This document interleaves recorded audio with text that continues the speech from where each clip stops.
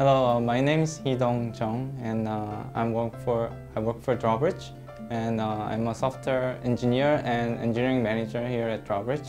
And my team is in charge of ad server backend web service. So Drawbridge does very interesting things. So one is that it serves ads to web pages as well as apps. So when you open up an app, there is like a place for ads, and like those ads are dynamically loaded.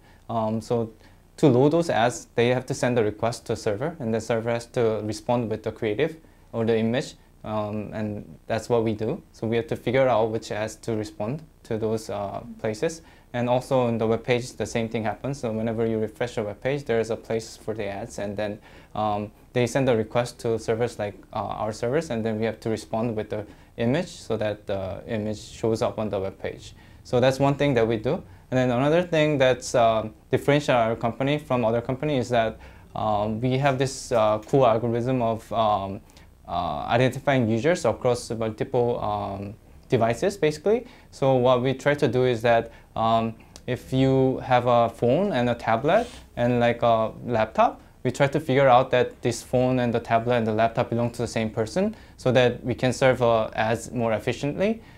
Basically, let's say if you saw an ad in your app, but you were interested in that ad and you clicked it, but you didn't purchase the product because you were on the phone, right?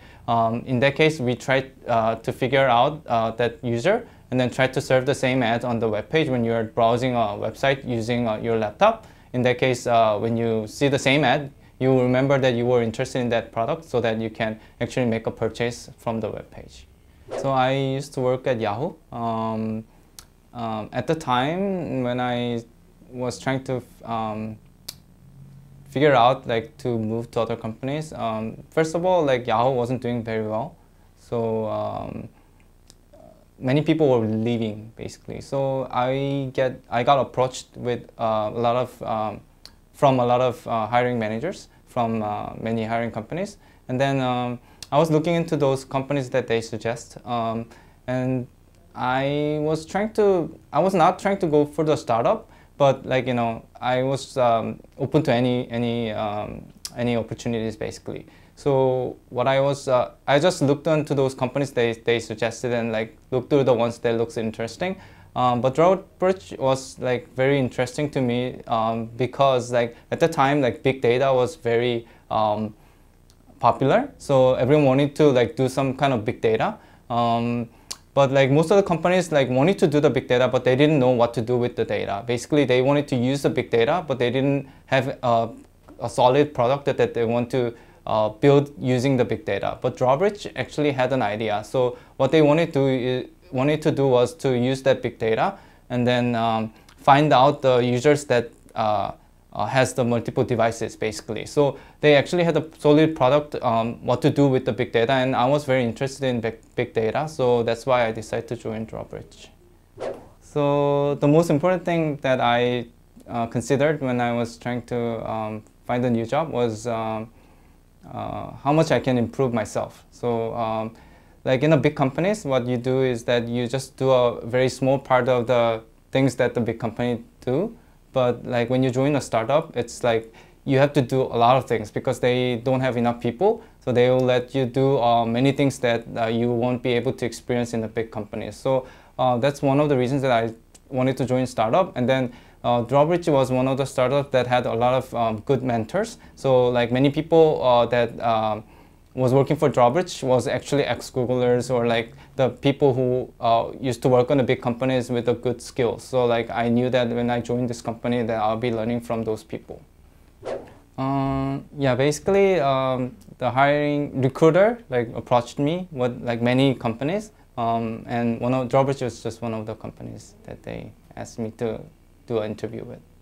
So to be like, I think the most important thing is that you have to have a very like updated resume in your LinkedIn. So most recruiters look into your LinkedIn profile as well as all the other channels that they can find you out. So just have a right email address that you can be reached, and then have a most updated resume on the LinkedIn, and maybe you can, if they reach out to you, just say that you're actively looking for a job, then they'll be more active in like giving you suggestions and like all the things that you need to find a new job, basically. So I studied in US for masters, so I had the F1 visa, and then and then when I joined Yahoo, they supported me on H1, so it was through the company. So at the time when I joined Yahoo, it was 2011, and at that time there was not many queue in H1 visa apply, so like I didn't have to wait, or like there was no lottery for getting into the H1 visa. But now a lot of people are applying for H1 visa, so it's kind of not easy. But I think that's the most easiest way to basically get visa through the company. So yeah, that's how I got it. So for the green card, if the company likes you, they don't want to lose you, basically. So H1 is only for 6 years. And if you prove that yourself is valuable to the company, then they will not hesitate to like apply a green card for you. So you just have to prove yourself that you are very valuable to the company, and talk to your managers and ask them to support your green card. Then they will definitely help you out.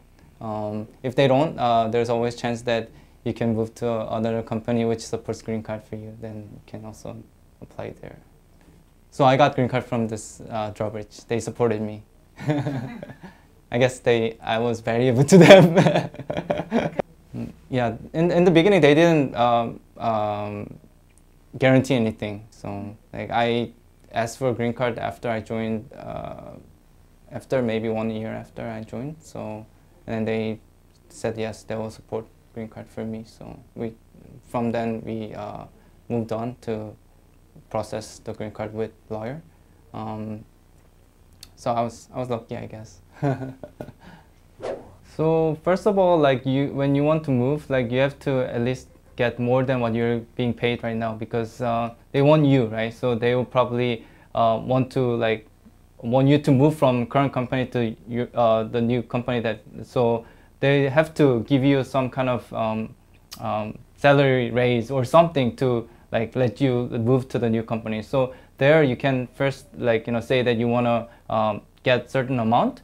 If they say it's not possible, then you can negotiate from there. Other ways to negotiate is basically if you have other offers that gives you more salary than this company, then you'll definitely ask them that like I really want to work for this company, but actually I have a better option from other companies. So like you can say those things, and then they'll basically tell you that whether they can match that or not. So from there you can like decide if you really want to work for this company with the lower salary, then you just have to go with it. Otherwise you can always choose the other option, right? And then I know it's hard to get like a offer from multiple companies, but if you're prepared and ready, and then companies like you, then they will definitely give you an offer. So basically be strong in your coding skills, as well as keep study the interview questions, and like stay close to like all these new technologies. Then like definitely you will have chance to have multiple offers. So I have different suggestions for different people. I say for the new grads, I guess it might be a little late, but you should have a good GPA, because like for the companies, when they look at the resume, it's hard to judge you by just like the project that you did at school, because most projects, like everyone did it, and like the result of the project is basically shows on your GPA, right? So first of all, you have to have a good GPA so that people look at it and see that, oh, this person was at least diligent in doing their homeworks, or like doing their projects. And also be prepared to explain what you did at school. When you work in teams, like some people work on certain things and the other people work on the other things, right? So you have to able to describe what part of the work you did for the project, so that in the interview you can have so the interviewers can feel that you were actually working and be part of the team. For the ones who's already working, I think the important thing is that you have to know what you did, and then you have to like make it such that like you know about what you did at your current company. So they will ask you what are the important things that you did, and you will have to be able to explain it. If you cannot, then they will not think that you did the work, right? So whatever you put in your resume, you have to be able to explain in detail. And also, you have to study all the interview coding questions. They will ask you all the coding questions. If you are, even if you're good at like your current work and you did a lot of things, if you cannot solve the simple coding question, they will not want you. So just be prepared. Try to read the data structure books and like all the algorithm books, and try to be always be able to solve the questions that they ask in your. Just have a strong computer programming language that you want to use when you're doing an interview as well. To become a valuable person at work it's not easy. Basically, first of all, you have to always meet the expectations that they have for you, right? So if they want you to finish a work at some certain time, then you should be able to finish it, even if it might sometimes seem like too short of a deadline, but you should be able to solve it. Otherwise, you have to have a good explanation about why it can't be done in that deadline. And another thing that is important is to be responsible. So when you are assigned the work, you have to be responsible, and you have to be able to follow through all the steps that you have to take, so that the manager doesn't have to babysit what you're working on. So you have to be always responsible for the works that you are assigned to, and also be proactive. Like, instead of just waiting for your manager to give you work, just if you don't have anything to do, just always like bug your manager saying, I have done all the things that you've given me, so can you tell me what else I can do? Or maybe always try to talk to your manager when you don't have anything. Just don't sit there and like do nothing. So it's good to always talk to the managers when you have doubts, or like if you don't know what to do, so that they know that you are not just sitting there doing nothing, but you are proactively trying to do a work. And also, if you encounter some issues, like problems that you don't know the answer to, then like try to research on your own first, and then like have some solutions ready before you talk to your manager. Just don't go to manager and say like, I don't know what to do, so tell me what to do. Instead of that, it's better to always like have some solutions that you think is possible, and then like present them with those solutions, so that the manager knows that you at least thought about the problem and tried to solve it, but you are not sure which one is the best solution. So then they will be able to guide you with a better options, with like why it's a better option, right? And then after that, you'll be able to know, like at least learn what's the important thing. And another thing is, like, once they teach you one thing, then don't try to absorb that and then make it your own, so that you don't ask the same question again and again. So that's one of the things that you should avoid, because like if you keep asking the same question again, and they will think that you're not able to learn the new things, or that you're not learning the things that they teach you already. So it sometimes frustrates managers, I think.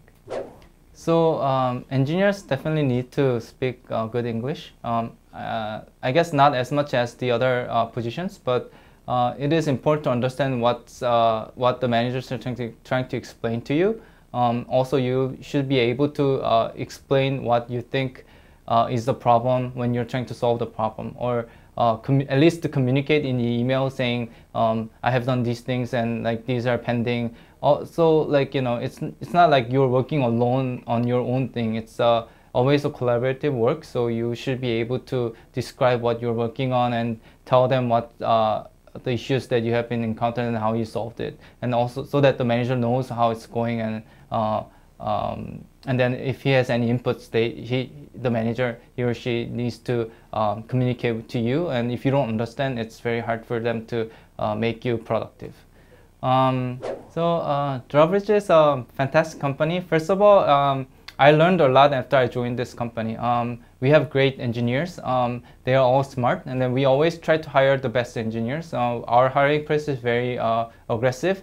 We ask a lot of questions, and then we expect them to solve all these questions. So whoever is hired to Drawbridge is very smart, and then we can learn from each other. So and then So another thing about Drawbridge is that we don't sit on the legacy programs, or like we don't like settle on the things. We always try to improve the product, and then we always try to move on. So we always look into new frameworks that comes out, and if it's gonna benefit us, we'll try to use that, and then always like learn new things. So it's always good that you keep learning instead of like doing the same thing every day.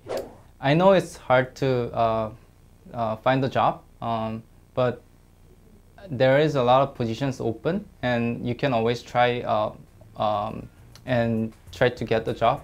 For me, I applied like more than 20 companies, and I only got an offer from Yahoo. So even it's possible that there's only one company that gives you an offer, but once you get into the company and do well, there will be more chances to move to other companies as well. So don't give up even if you fail most of the time, but there will be a company that wants you.